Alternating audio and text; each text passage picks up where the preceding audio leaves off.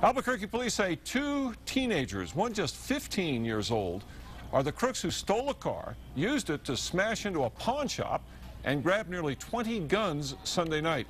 They have one of the kids in custody, but the other is still on the run. Here's News 13's Jeff Todd.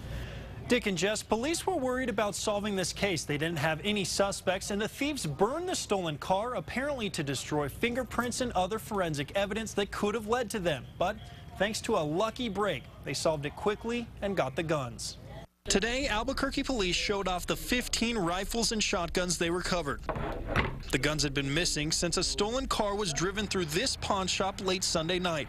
Police found a torched car, but they were stumped until they got lucky. We're very happy that we were able to recover the majority of the weapons. We only have 3 outstanding, and hopefully upon the arrest of the 1 outstanding juvenile, we'll be able to recover the other 3. Cops found the guns yesterday by chance at an apartment complex near Central and Wyoming while responding to a call about 2 people fighting. It was a training officer, and what makes this very interesting is he had a recruit with him. When cops showed up, the fight was done, but a neighbor told police that Donnie Harris was the guy they were looking for. So upon them opening the door and him just being able in plain view, seeing the hacksaw and the half of a barrel, he realized that something was going on in there that he needed to find out. Cops searched the apartment and found more guns in a bedroom with price tags on them. Those were traced back to the pawn shop. Police say they found the stash just in time. They were attempting to sell them immediately. But what police are most concerned about is that it's 2 boys who were at the center of the crime. Police say Donnie Harris's younger brother Brandon is the thief who stole not only the guns,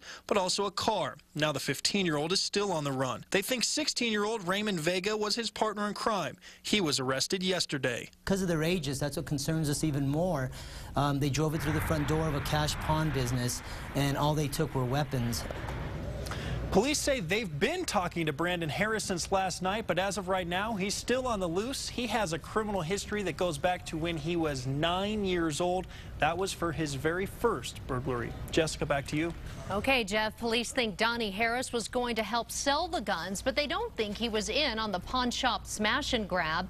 Police are looking to see if the 2 teens had been on a crime spree before the pawn shop heist.